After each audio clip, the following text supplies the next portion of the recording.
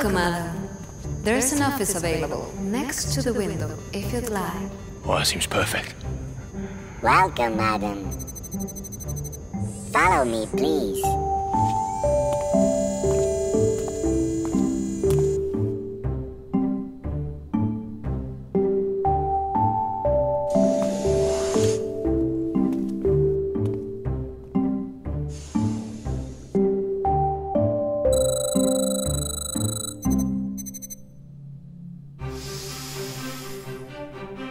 Okay, Entity, let's get to work.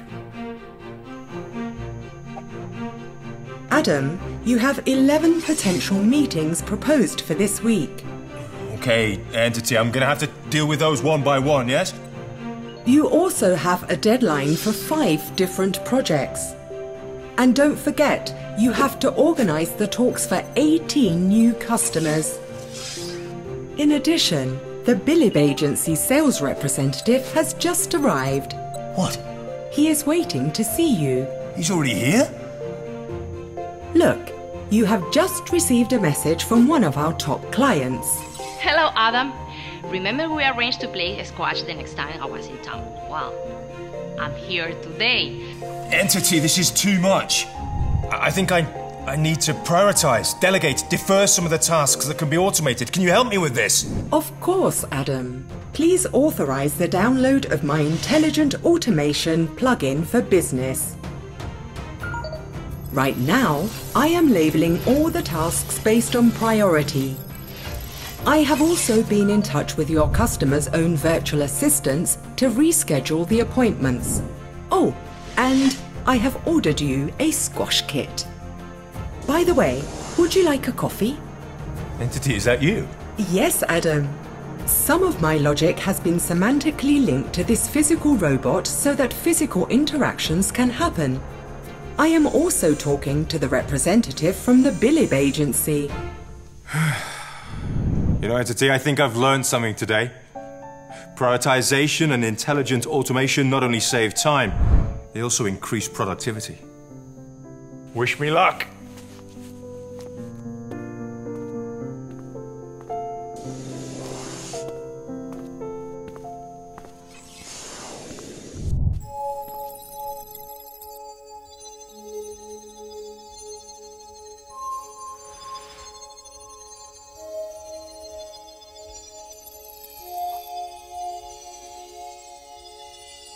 There's been a promise for a long time of change, that in fact AI or intelligence or this stuff would change our lives. There's been a promise, but it hasn't quite been there. It's been pieces of information. All of a sudden that promise is becoming reality, and that's why it's so different than before. Welcome, madam. Follow me, please. What are those things that we're doing routinely, every day in, day out, that really could be done by, let's call it a digital colleague, someone who emulates my ability, but is doing it in an automated fashion? This frees me up probably 30–40% of my time to be able to do things that elevate my role. Businesses are coming to grips with the realization that finding the cheapest labor is no more their priority. Rather, it is finding the most skilled labor. When we talk to our customers, the key to us is how you have sustainable automation. Clients are moving from working with their partners like an NTT Data to deliver, in effect, people and projects to outcomes and solutions. So what NTT Data is doing is moving to points where I would have actually the automation as a service, the solutions and outputs with the customer value, not just the traditional model of offshore people doing the work for them. I think I need to prioritize, delegate, defer some of the tasks that can be automated. Can you help me with this? Of course, Adam. Should I be fearful of artificial intelligence? No. I should be embracing it to see how it can augment what I can do in my business. Right now, I am labeling all the tasks based on priority. I have also been in touch with your customers' own virtual assistants to reschedule the appointments. Successful automation deployment will certainly allow companies to improve their productivity, reduce costs, improve governance, and increase reliability.